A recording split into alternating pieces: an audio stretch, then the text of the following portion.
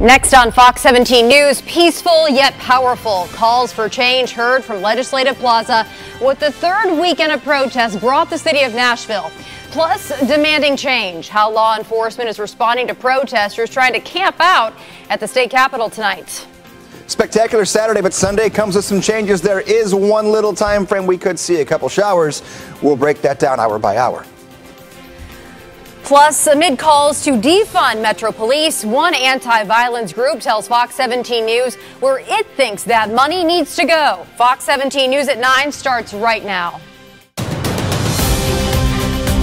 Middle Tennessee's only primetime news. This is Fox 17 News at 9.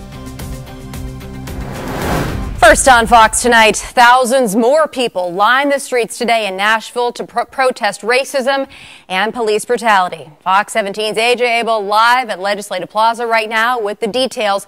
AJ, Yeah, Nikki, well, there's another huge turnout today. Thousands of people, just like you said. And this area was packed from these steps all the way back there to the end of the plaza. Just a lot of people here. Now, this was all 5 to 7 o'clock. So people started here and then everybody walked down Broadway. Huge